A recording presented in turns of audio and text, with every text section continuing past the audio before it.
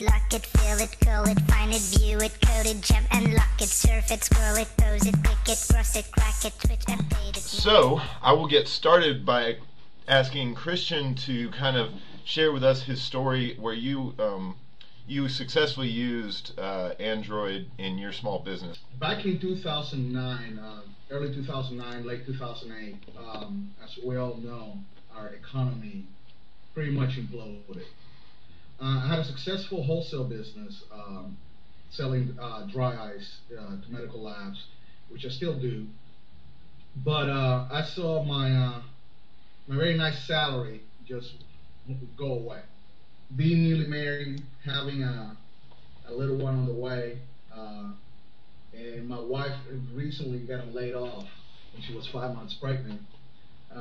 Anybody that's a parent on this panel can pretty much understand. I was in full freak out mode. So I took the last of our savings and I bought a 10-year-old truck. Then the Nexus One comes out, and so I purchased the Nexus One and started playing around with it. And the more I played with Android, the more it allowed me to discover all the other Google properties.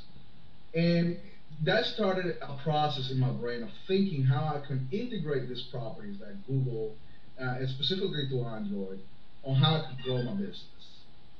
I discovered Google Apps and how to be able to create a bigger presence or project a bigger presence to clients by having your own domain. Things are really easy to use. Well, once you get started down the Google Apps route and you start adding people into that organization, then you discover, latitude. You discover the power of maps. You discover, other apps that are out there available that can help you grow a small business. 6 years ago, we were paying thousands of dollars just to do what we're able to do now, to Cisco.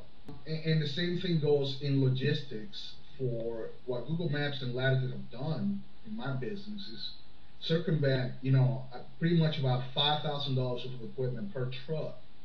Just the simple fact that you can arm a driver, a team member, with a $60, $70 Android device, and from that device they can provide proof of delivery, they can be tracked, they can receive information real time, and as long as they're connected, the customer is connected on the other end.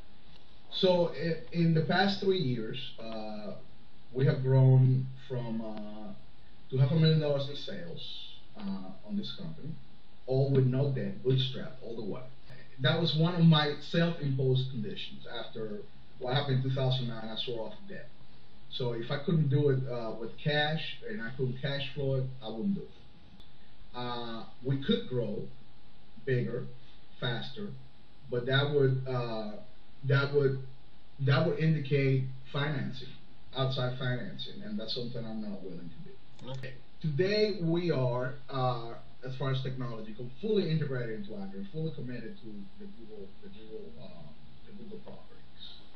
I'm starting to install cloud printers in every truck. That way, the drivers have access to paper in case they need it. But what apps have really been kind of game changers, or that you found that maybe even like third-party apps that aren't Google made that were really helpful? Third-party apps, any barcode scanner. We're creating our own QR codes to track deliveries. Another one is CAM card scanner or CAM document scanner.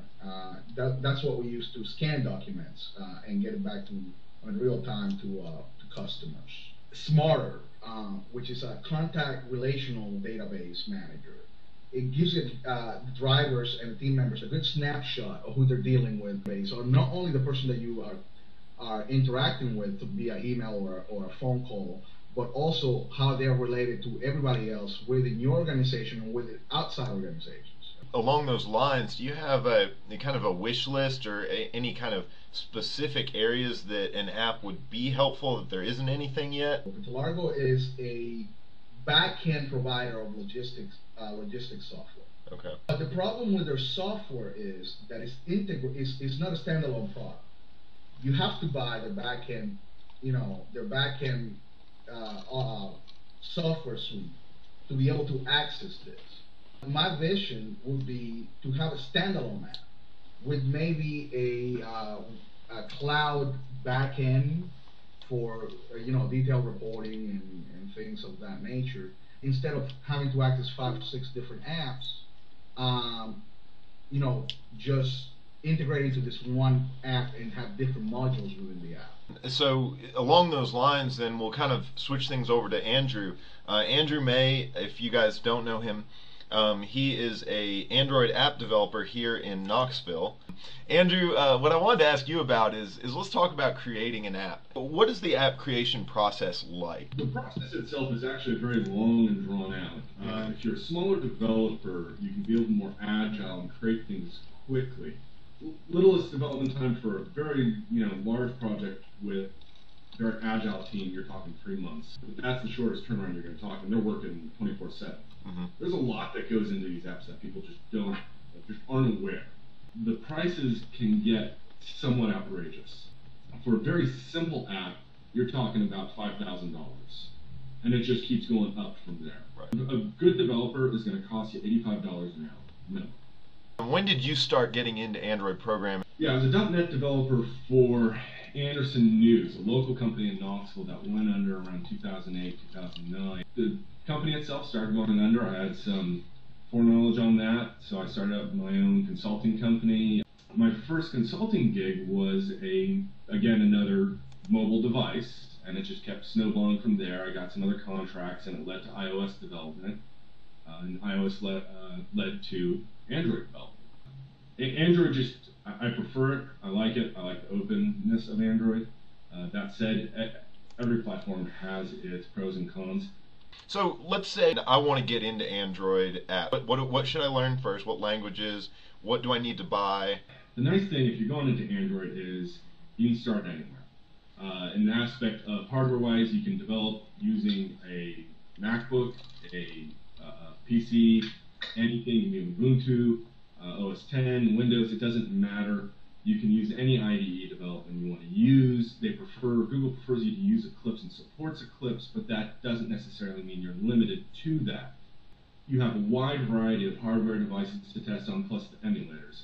Now, most developers will complain that emulators are horrible and slow, and I will confirm that, but it still gives you a groundwork and someplace to start. And you also have different options. You've got Appcelerator and all of those sorts of things. As a developer, I generally do not recommend them. There can be some issues, and you never know when iOS might decide, hey, you built something once for an Appcelerator to work both on Android and iOS, and hey, Windows Mobile Phone 7. You never know when their terms are going to change, and they're going to rip that out. When you develop natively, they're not going to toss you out. Well, the last thing that I wanted to talk to both you guys about, because you both keep up with Google products and just the app marketplace in general, at what point does that list become unmanageable, or does it? Can it grow forever? It depends how you curate the market. There's a lot of junk that goes in. Any market there is. I think Google's doing a great job of curating the market there. There's a lot of app overload. But that said, specifically in the Android market, there's a lot of holes to be filled. It's because it really is hard to develop for Android in certain aspects, and that's due to fragmentation. I don't hear a lot of developers using one code base to write for both phone and tablets, and that's a big mistake. Yeah. And they're making it hard on themselves, they're making development harder, and so therefore these great apps are just not showing up on here. And part of it, at least one of my theories, is Java. You're not really tapping a great market there. iOS had, of course, Objective-C, and they had that market with OS 10 already Objective-C, that the people knew the language, so you had a great market to tap into. Christian, what do you think about, you probably go to the app marketplace pretty often. How cluttered is it to you, and does that help or hurt your search for new things? You're always going to have discovery issues once the market hits a certain threshold of apps. Google is getting really good with being able to filter out certain apps. As far as searching itself within the market, they have a long way to go. But as far as discovery, of course, the really popular good apps, those tend to rise to the top and easy to discover. You just have to read a lot. You have to be on top of the technology, blogs and the news to kind of discover those apps. And to be honest with you, most of the useful apps that I use every day or that I use within my business have been discovered that way. How do you promote an app in a marketplace this big? If you're building for consumers, how do you get that out into the marketplace and actually make people pay attention to it? I can answer from my perspective. As a developer, generally, I'm not worried about that. I'm to write some code. Right. Have you seen anything that does or doesn't work? You've probably seen what your clients have done after you've built an app. You kept up with it a little. Has there been anything that stood out as bad or good? The only thing bad I've ever seen a client do is get a minimal viable product out and then stop paying me to maintain it and not hiring anyone else to maintain it. I will have to agree with Andrew in that sense that the worst thing that you can do is abandon the app. If you're going to abandon the app, might as well take it off the market. Say you might not have ever paid for it. Exactly, or releasing an app before the core functionality is fleshed out. Downloading an app for the first time from the market is like going on your first date. That first impression of the app, that is the only time you're going to get somebody that's not into technology, that is just looking for a solution. That's the only chance you're going to get to make an impression. If you show up to your date, without having a bath for a week, forget it, you're not going on another date.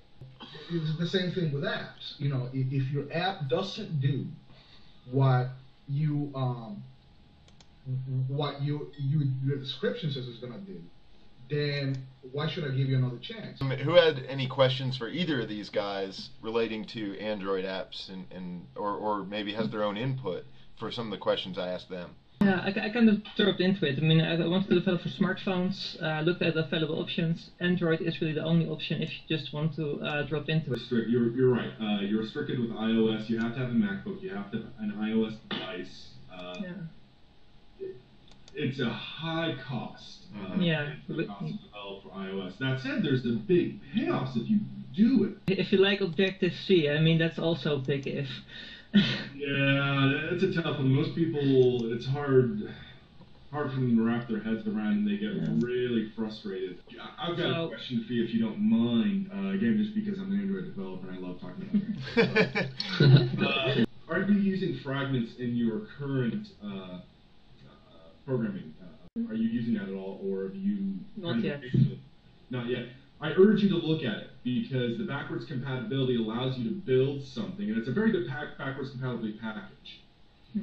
By using the fragments, you're now enabling yourself to build something for the tablets as well as phones. If you set this up correctly and kind of used an activity to shoehorn either into a fragment or into a fragment with multiple fragments, the ability to maintain your code efficiently, rather than having a code base for tablets and then a code base for your phones, which I find many large developers are doing as well. The main issue is with the user interface because of the differing resolutions. That's the only major issue I found, that you need different layouts for tablets with a larger screen. You of course use your resources folder there and use your different layouts folders to structure that. And what you do, and what Google doesn't do a good job of evangelizing, is that you need to think about it as a web layout. When you're looking at your screens and designing your screens, think about it like a web page. And the reason being is the fragmentation between screen sizes. One thing I do want to warn, and I see a lot of developers doing this, is, and again, I keep saying it, and it's because you can't maintain your application if you have multiple APKs, and recently Google allowed this. I shouldn't say recently, I think it was at the last I.O. they announced it, and I think they followed through quickly, allowing you to target multiple APKs to certain devices, or rather one APK to multiple devices, so you can handle saying, okay, this device only runs this APK, this device only runs this APK.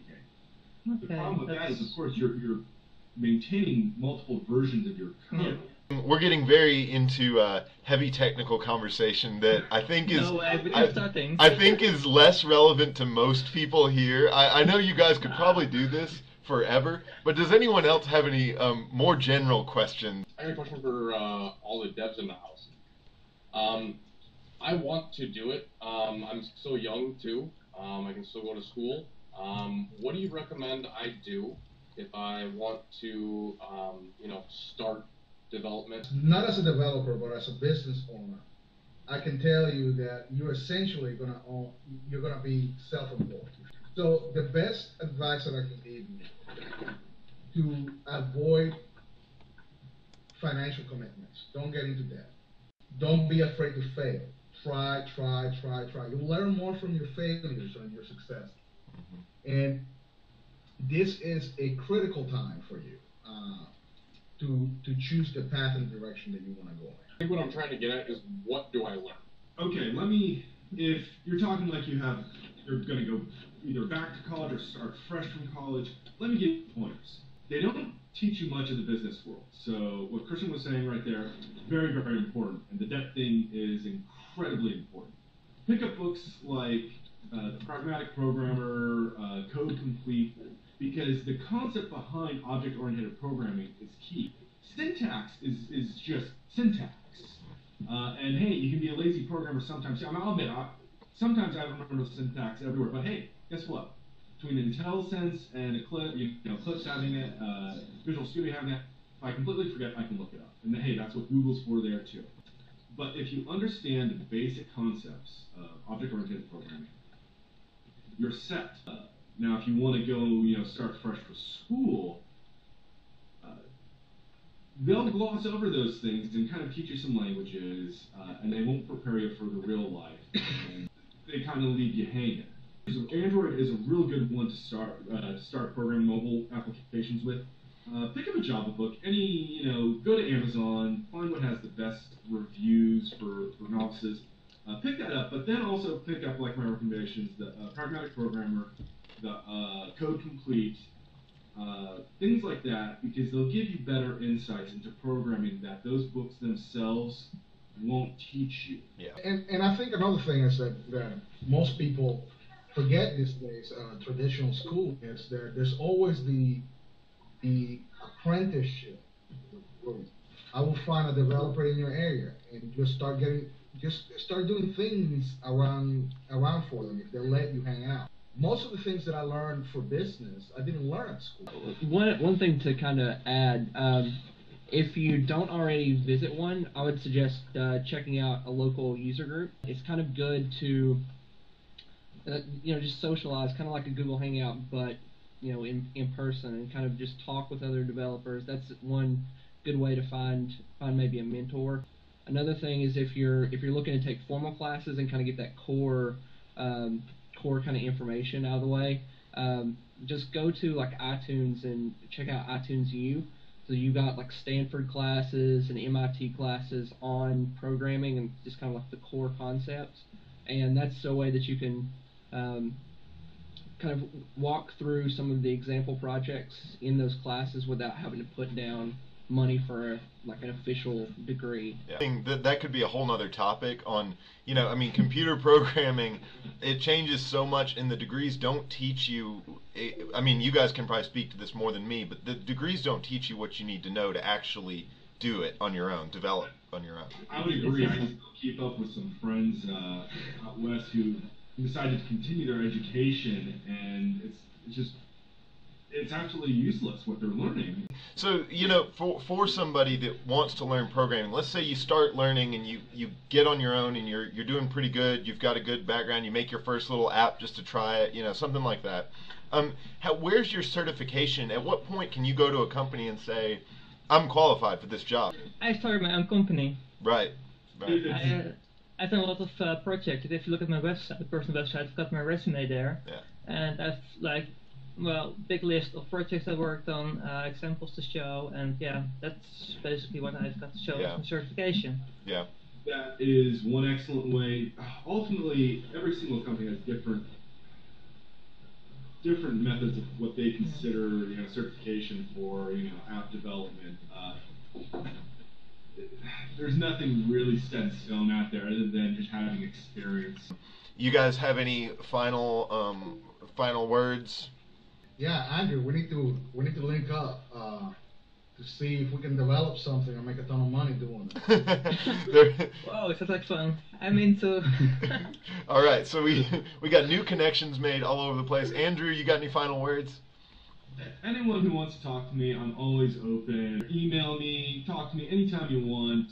If you want my Skype information, drop me a line and I'll send you my Skype so you can always buzz me anytime you want.